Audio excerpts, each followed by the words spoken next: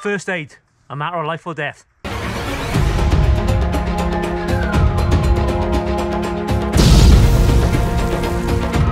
Hello, welcome back to the Bug Out channel. Thanks for taking the time out to click on and watch the videos. Much appreciated. If you can do, hit the thumbs up, helps the channel. Right, first aid. A very important subject, I like to think anyway. And no matter if you're into emergency preparedness, prepping, survival, hill walking, mountaineering, canoeing, or just generally enjoying the outdoors, first aid and first aid kits is essential. So this brief video is just explaining a few changes I've done on the website regarding first aid supplies and first aid kits. Now previously, obviously I had first aid kits available on the website, as a lot of places do. Plus I had my own Bug Out pre-made med kit or first aid kit, IFAC, whatever you want to call it. But I found with the pre-made stuff, if one or two of the items were unavailable, obviously I couldn't sell a complete kit. So just like the Bug Out bags, the survival barrels, the EDC kits, I've broken it down so you have all the elements available on the website, whether it's plasters, bandages, you know, to name just a couple, isn't it? Plus pouches to go with it, and then you can build your own first aid kit. I thought there's a better way of doing it. I think that's much better. So what I'm going to do now, I'm just going to show you what's available. There's some new items I've added now recently, and I've got my own trauma kit packed here, and I'll show you what's inside just to give you a bit of an understanding of what you can pack. And with that, I'm going to give you a couple of brief demonstrations of one or two items and the reasons why they're in, say, my pack. Right, we're in the parachute, and before we get going, apologies if you can hear some gunfire in the background. Hear it? The boys are up on the range here training. Spent many a weeks up there in all sorts of weathers doing army exercises, but we won't go into that today. We'll start off with what kits are available online. Let's say there's a few different varieties here. From your personal first aid kits. In here you have some basic items. A couple of dressings, plasters, safety pins, a triangular bandage, that sort of good stuff. So that's a basic first aid kit, or personal first aid kit. And like with most first aid kits, it will depend on the activity you're doing, what sort of kit you want to carry. Then you've got the next size up, these MIDI kits. These are good pouches, waterproof zips, and there's just slightly more stuff in there. Hence there's a slightly bigger pack, isn't it? But again, a good personal first aid kit, not too big, carry in your bag on your person. But again, it's just a small first aid kit covering the basics. Then we have these new first aid kits I've got in.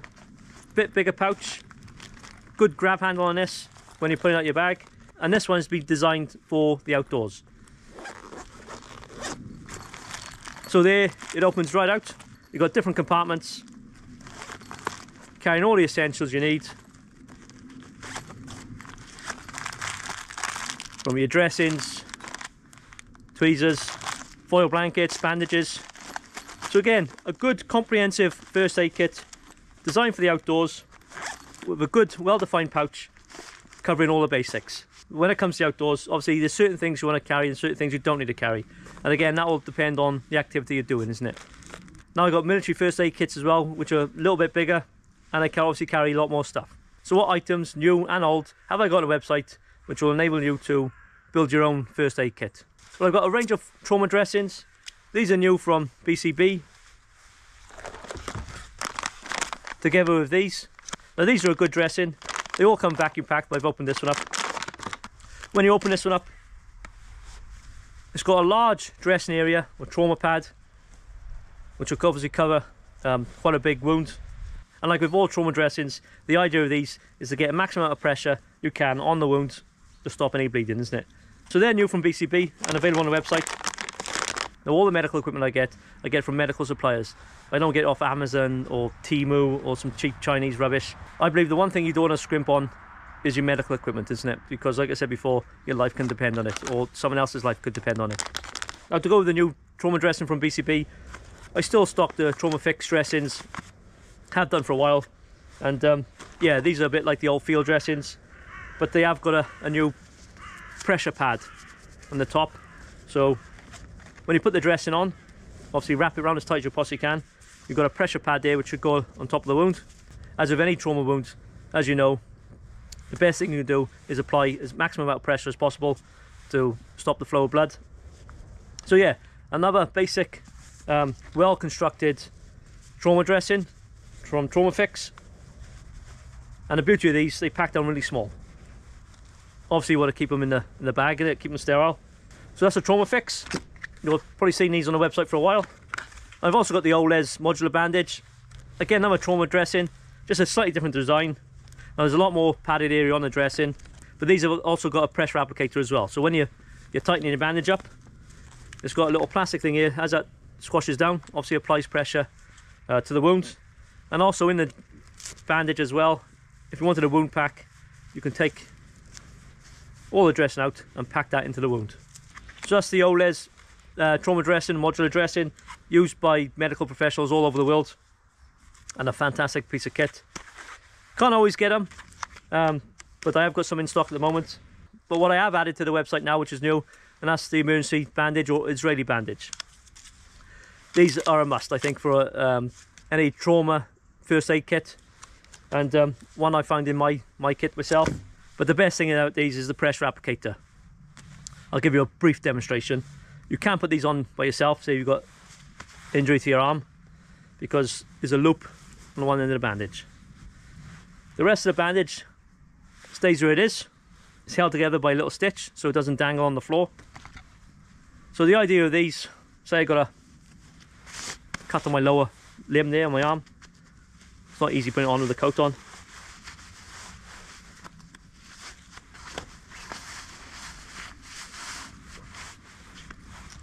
So say the wound is there. Ah, hurts. Ah! You've got your pad, put that on top of the wound. With your pressure applicator just off to the one side. Feed your bandage round. Go through the applicator.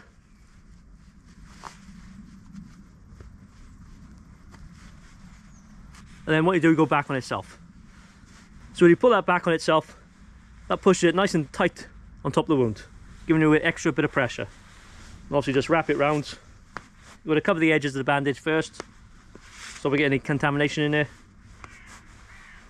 Pulling it tight as you go. If you want to add even more pressure, as you come round on top of the applicator, twist the bandage, like so. Twist it, so it ends up like that.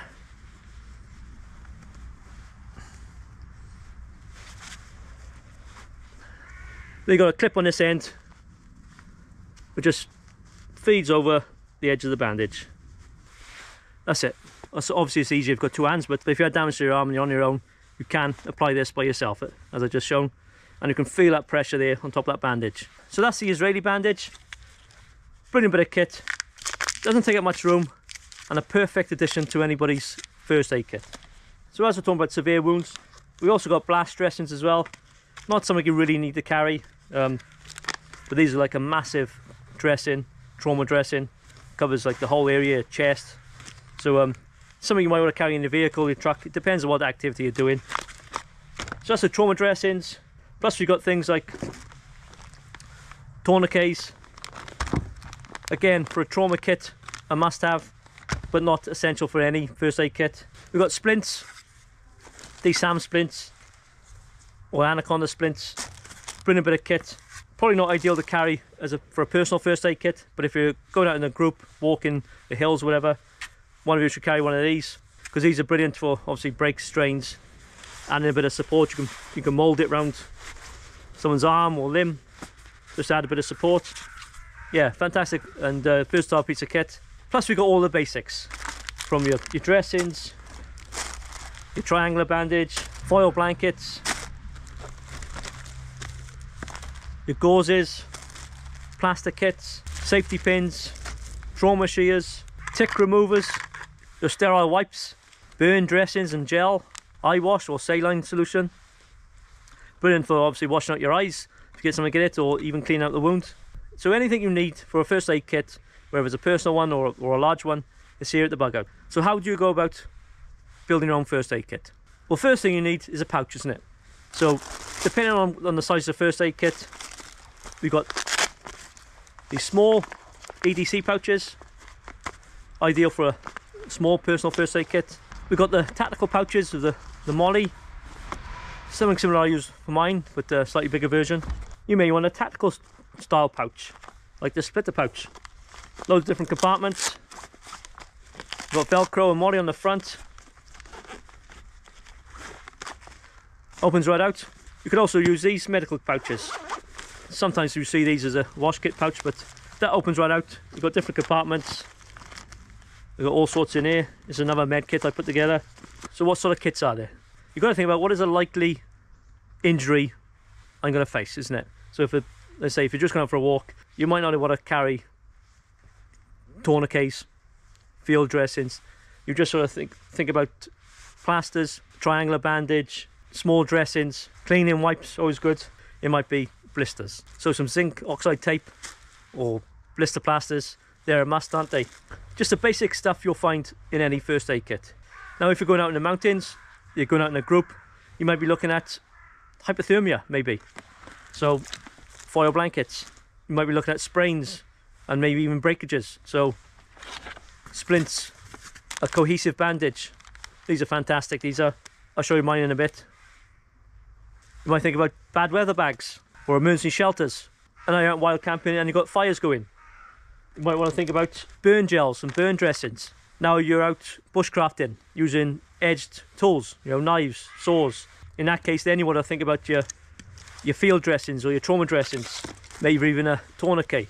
So yeah, the design, the size and the type of first aid kit you put together will be determined on the activity you do. So what have I got in my trauma kit? Now this is just an example. If you can think of anything else should go in this kit, put it in the comments below. I'm always happy to hear the comments. So my little trauma kit, there is a few things I've got to put in this yet, but I'll just run through it quickly and a bit of a description or reason why I put the things in here that I have. So I've gone for, I suppose, military style pouch. It's got Molly on the front. This is a Viper tactical pouch. And in here I've got a glow stick. So at night I can take this out if I have to, snap it and see what I'm doing. This pouch, I like this one because the zips have got these massive pulls on it. So you can easily find that. And it opens right out. The one modification I did do to this pouch, it had these elastic sides so you couldn't open it right out, so I cut them and just tied them together with a bit of paracord, and that gives me another hole there to put more stuff in. So what have I got in here? Well, this side is my trauma kit. So the first thing you want to grab if someone's hurt themselves is your gloves, isn't it? Right, you'll stop that cross contamination, not only for yourself but obviously the person who's injured as well. And I've got loads of cleansing wipes, loads of them in there. I've also got resuscitation shield. Now you don't need these, but if you do come across someone who's non-responsive, they're not breathing, obviously you want to give them CPR. So yeah, put one of these on, it just protects yourself, doesn't it? So more cleansing wipes, more cleansing wipes. So this side, Israeli bandage. As I've shown you before, I've kept this one in the sealed bag. Some people take them out because there is another secondary sealed bag inside. And you can see on the top here, there's 3 different ways to open it. So say you come to someone who's really injured, there's blood everywhere, there's blood over your hands, there's sticky mess. You want something you could open easy, don't you? So yeah, easy way to open the bandage. So that's in that side. Sorry about the camera handle, but I can't be bothered moving it, so you can all see it from there, I'm afraid. So next to the Israeli bandage, again, trauma kit is my tourniquet. Now some people, they worry about tourniquets. Realistically, you need a bit of training to use these elements. But don't worry about the tourniquet. If you do put it on, you're not going to kill someone. If you can't leave it on for too long. I think they've done studies where tourniquet's been on for about 15 hours and still no damage has occurred. Yeah, it's going to be uncomfortable for the person who's injured, but it's better than bleeding out, isn't it? So you just got to remember the tourniquet. Say there's a wound to the leg or the arm, you've got to be 2 to 3 inches above it, because arteries, if they are severed, they do retract. So make sure the tourniquet is obviously above the wound. And if you do apply a tourniquet, use a pen to write what time you applied it. That way when help arrives or you get to someone to help, they know how long that tourniquet's been on. Also in here is an emergency foil bag. There's a helicopter going over. Yeah, loads of different uses.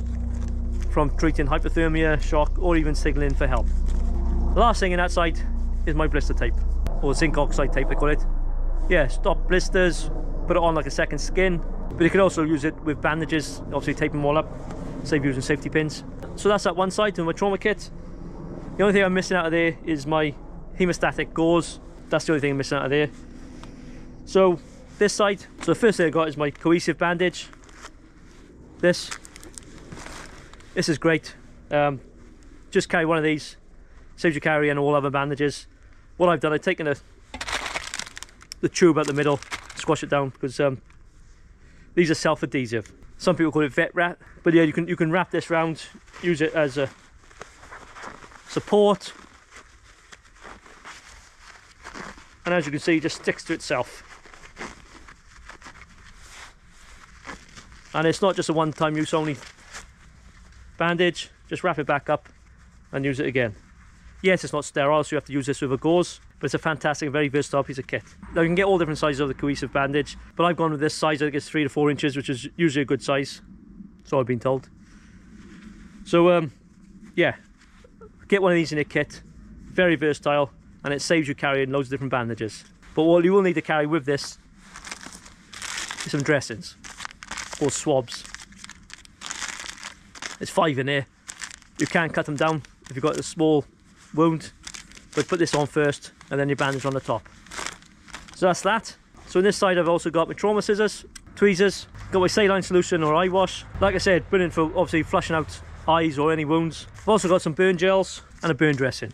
Like if you're out and about and using fires, it's always handy to keep a bit of burn dressings in there. Now I carry a couple of little eye pads or eye bandages. These are good for like very small wounds, or if you do get something in your eye, obviously the last thing I want to do is try and pull it out, is to get this over top of the eye and obviously to protect it. Now underneath there's another pocket, so in there I got my triangular bandage, pack of plasters, 20 different plasters. I got a tick remover, I got a Frenzel lens in there, so that's really good for magnifying stuff. Doesn't take up much room, and that's it. That's my trauma kit.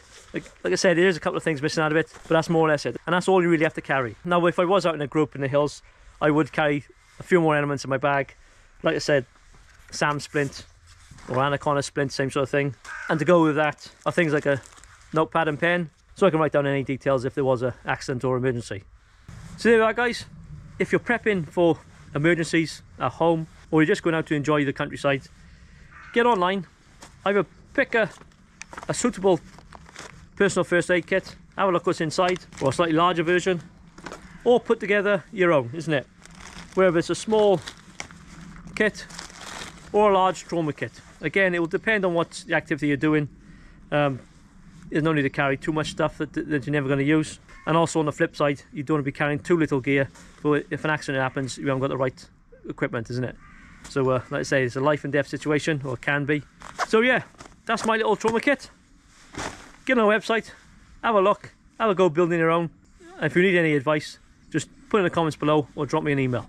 And once you've got yourself a good first aid kit, if you haven't done so already, think about getting on a first aid course and get yourself trained or up to scratch. If you've done one in the past, a few years ago, go and do a refresher. But it's good skill to learn, not only just for yourself, but for your family. And like I say, if you're going out in the countryside in a group, isn't it? It's always good to have someone there who knows what they're doing.